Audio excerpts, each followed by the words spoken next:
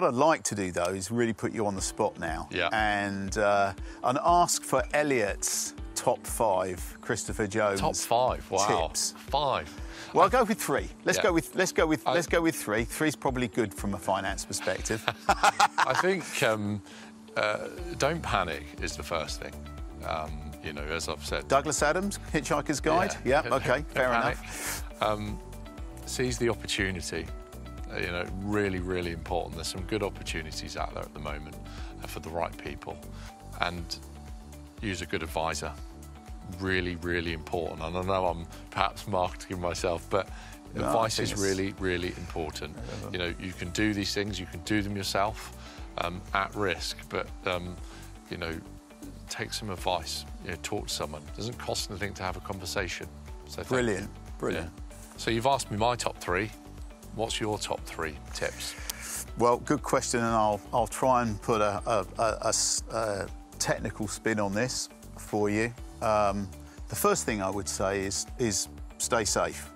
Okay, lots of things going on online, and obviously, you know, banking. We all understand that type of thing, but when we're doing stuff from an online perspective, and actually when we're starting to talk to people financially over a chat, okay, be aware that, you know, there are bad actors, as they call them, out there that can actually get involved.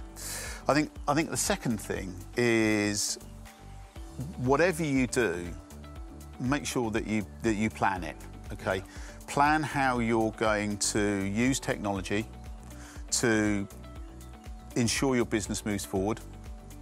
Okay, and investing in the business and investing in the right things in technology is, I think, almost as important as investing in the right things in the finance market. Absolutely. I think is also, and lastly, I think is, you know, let's all be positive and actually do great business with one another. Okay, I think we've all got a really great opportunity now to reset the dial on actually how we do business, and I think that let people in. Have those conversations. Don't be frightened. A lot of people are frightened of picking up the phone and talking to us in terms of, will it cost us money? You know, we've already put it out there online time and time again. Come to Vissensa, we'll talk to you for free. We'll give you free advice. We want people to be safe. We want people to be productive. And so, yeah, talk to each other, I think. I'll be ringing. Brilliant. Thanks, Eliot.